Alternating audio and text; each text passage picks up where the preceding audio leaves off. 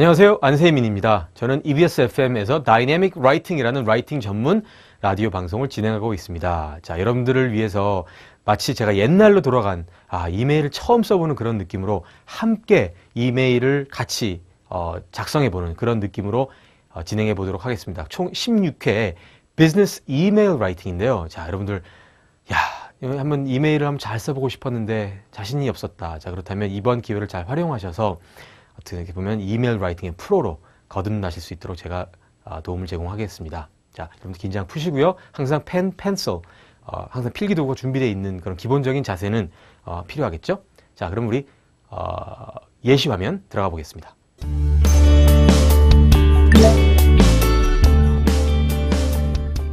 Dear Mr. Brown, it was a pleasure to meet you at the International Toy Expo in New York. As I explained to you, I am the purchasing manager for Teddy Bear Inc., which is a well-known wholesale toy distributor in South Korea. We are looking for new quality toys to offer our retail customers. We are very impressed with the stuffed animals you displayed at the expo. Therefore, we would like to request your current catalog and wholesale price list. We would appreciate your sending them as soon as possible. This would give us time to review your products and make a purchasing decision before our annual marketing strategy meeting in June. We have attached a short article on Teddy Bear Inc. from the Asian Financial Times to give you a better idea of who we are. Thank you in advance. We look forward to the opportunity of doing business with you. We are confident Teddy Bear Inc.'s stuffed animals will be just as popular in Korea as in the U.S. Regards, John Park, Purchasing Manager, Teddy Bear Inc., Jongno 5ga, Jongno-gu, Seoul, Korea. Telephone 82-10-7546-2257.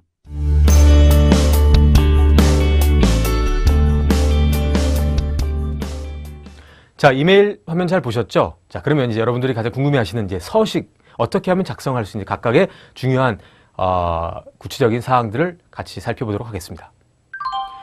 네, 자, 이메일 서식 이제 보고 계십니다. 자, 어떻습니까? 이메일 이렇게 받아보신 적도 많이 있으실 테고, 뭐 써보신 적도 있을 텐데, 자신 있으세요? 자, 그러면 그 각각의 그 서식에 해당하는 부분들 1번부터 6B, 6B까지 하나하나 차근차근 한번 가보시도록 하겠습니다. 첫 번째, number 1. Receiver's email address. receiver, sender가 있고요. 보내는 사람 sender, 받는 사람 receive 하죠. 배구할 때 서브 리시브 한다고 하죠. Receiver's email address. 받는 사람의 이메일. 그러니까 쉽게 말하면 상대방이 되겠죠. 자, 상대방의 이메일. 여러분들 이메일 구조는 알고 계시죠? 기본적으로 이제 골뱅이가 있지 않습니까? 영어로는 at. 그죠? at. 뭐 누구 어디에 있다. 이제 위치를 지정하는 at. 전치사가 될 텐데요. Brown. 보통 이제 first name, last name 아니면 뭐 예를 들어서 뭐 Sam, Kim. 뭐 김 뭐 아무개 하면 뭐 Sam, Kim 뭐 이렇게 해서 at 뭐 이런 구조로 가게 되겠고요. 자, 그래서 여기 경우에는 Brown at 이게 아마 장난감 회사가 될 것 같은데요. toyco.com .com 되겠습니다. 그래서 to라고 한 부분에 이제 receiver 주소 들어가고요. 두 번째 subject heading 주제죠. 제목입니다. 제목. 이제 제목도 중요합니다. 왜냐하면 많은 경우에 스팸이라고 이제 분류돼가지고 읽지도 않고 넘겨가는, 버려지는 경우가 많이 있습니다. 그러면 안 되겠죠. 그래서, 저 같은 경우는요, 이름만 있습니다. 제 이름. 또는 상대방의 이름도 써요. 그러니까 예를 들어서, 그래야 자기 이름 딱 띄면은, 이건 나한테 온 거네. 이런 느낌을 줄 수 있으니까. 헤딩. 여기 같은 경우는 subject에 보면 request catalog and price list. 그죠? 가격표. 그 다음에 카탈로그를 요청하고 있네요. Number 3. File name of attachment. 이건 첨부입니다. 첨부 파일. 그죠? 여러분 잘 아시는 첨부 파일. attach. 첨부하다. attachment.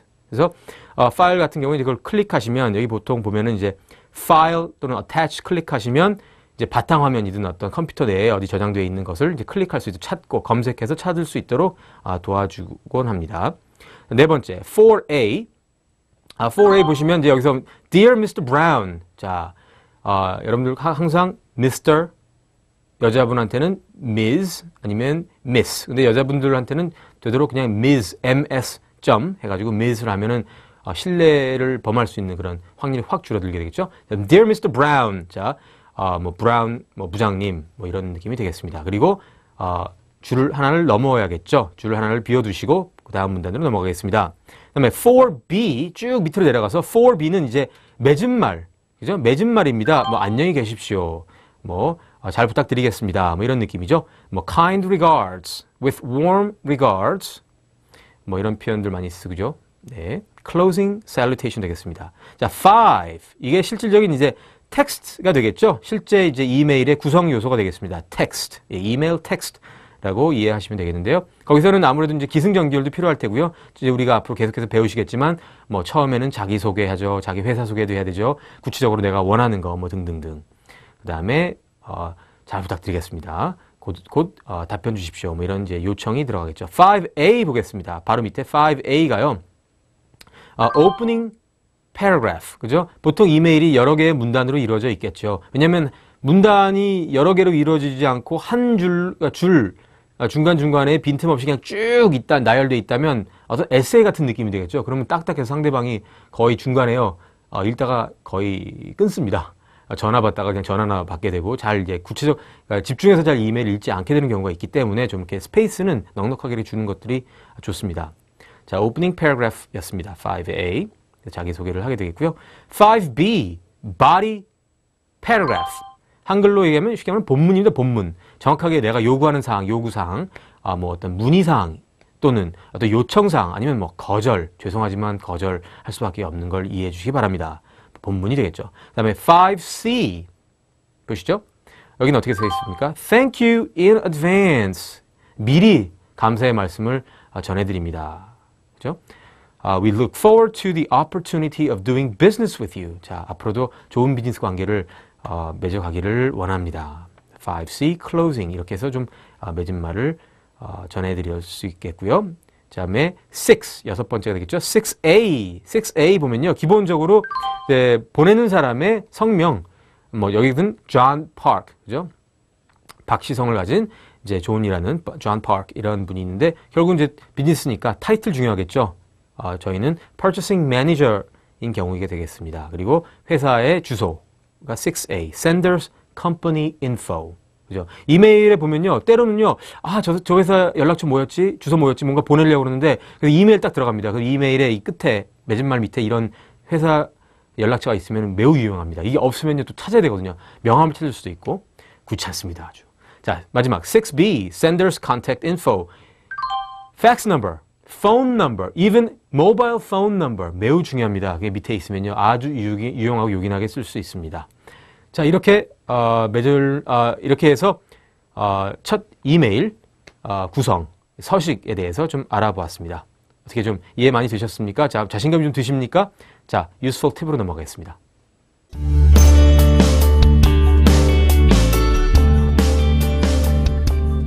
네, 자, 유용한 팁 하루에 한 개 꼭 가져가시면 도움이 될 useful tips 시간입니다.